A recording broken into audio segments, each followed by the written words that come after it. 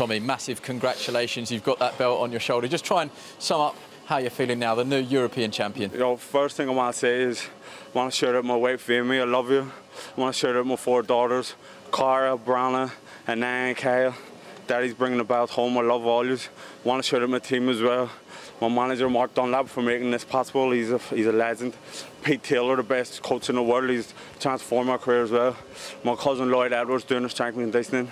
I want to shout out Big Kareem, all my sponsors, and yeah, Stephen Floyd for giving me a 6-pack first time in my life. So yeah, this means the world to me. And you know what? I knew it was going to be tough before, and then at the weigh-ins, when Bilal took his top off, it's me, this guy hasn't trained. So I thought it was going to be easy, so he surprised me. Shout out Bilal, he's a true great, but now I'm the European champ. I'm the roughest, toughest bad boy out of Belfast, and I'm the first Irish black European champion, Black History Month as well. So next, I don't want to stick around Europe, I want Maris Breedis next. Let's do it. Maris Breedis, the IBF champion. Yeah. Is that 2021, this is the platform that you needed now to go on and win world titles? Exactly, you know. I'm the king, I'm the toughest man in Europe now. So I want Maris Breedis, the best cruiserweight in the world at the minute. That's who I want next.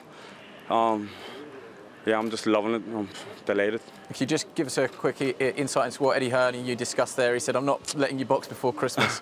Nah, I just said, Eddie, you know what? Thank you so much. And Eddie's he's an absolute legend. He's the biggest gentleman I've ever met in boxing. Him and Tony Bellew, 2 of the best people I've met in boxing. And we didn't say too much. See, you know what? I know I'm calm now, but it's just because I'm easy going. I'm buzzing inside, so my thoughts are all over the place. But yeah, I'm delighted with myself. Yeah. Listen, you summed it up. West Belfast behind me as well. Yeah. Listen, see out there, it was hectic because he made it tough, but I'm coming back to Belfast. All the bars are locked down, but listen, when I open up again, don't forget about me. I want everybody buying me a pint and not bringing out my wallet. I never bring my wallet anyway, but I'm definitely not bringing it. Massive congratulations. Enjoy it. Well done. Thanks. Absolutely brilliant. You can see just how much it means, can't you, to Tommy McCarthy. Johnny, he becomes the first black Irish European champion. Quite an achievement there. A bit of a slow start from him, but he seemed to warm into it. Matt was saying in commentary, he said he seems to be a bit too laid back. I actually thought he was being lazy when we started. Then as the fight kicked in, I thought, now I see it. So I need to understand what all the hullabaloo was about when he turned pro, all the big expectations were. So when he started, I thought, this kid, you know, he's got the talent, but he's just doing nothing about it. He's a slow starter. He's a slow burner. So then when I thought he lost the first probably four rounds, or he was just waiting to react instead of reacting or initiating. Picked it up midway through, and then it got scrappy towards the end. It was sharing. So it's all debatable going through. I think potentially he's better than what we've seen there, but I also think that's his ceiling. Because you feel like he's reached his level? I think that's his ceiling. Please prove me wrong. And if his fans that are there that are saying, no, you're crazy, please prove me wrong. I think that's his ceiling because he cannot start so slow. When he comes across some of those world-class fighters, they'll jump on him and break his heart.